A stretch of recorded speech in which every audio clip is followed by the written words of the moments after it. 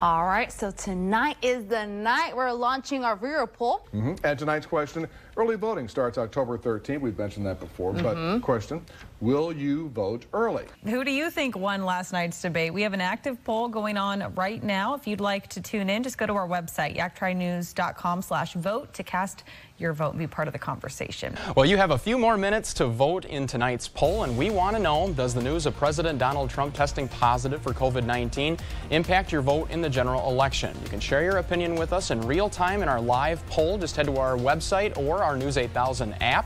We're going to check in now on our Insta poll question for this evening. We're asking, how should presidential campaigning continue? In person, online, or both? The Kansas City Chiefs hit the field tonight in Week 4, facing the New England Patriots. We asked, who or what do you think had the biggest impact on tonight's game? Patrick Mahomes, Brian Hoyer, the Chiefs and Patriots defense, or mistakes? And it looks like I watched the same game that you guys watched. Huge majority say mistakes. We want to know who you think we should cover for next week's Game of the Week. If you would like to participate, go to crossroadstoday.com/sports.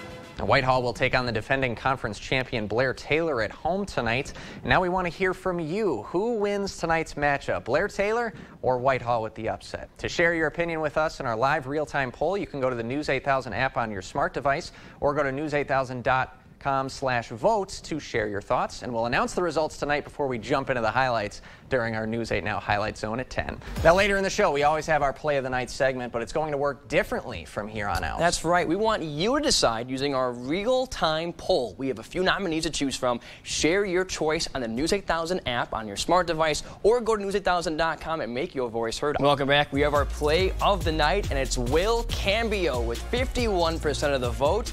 Well earned, taking a kickoff 86 yards all the way to the house as a part of a big Aquinas victory tonight.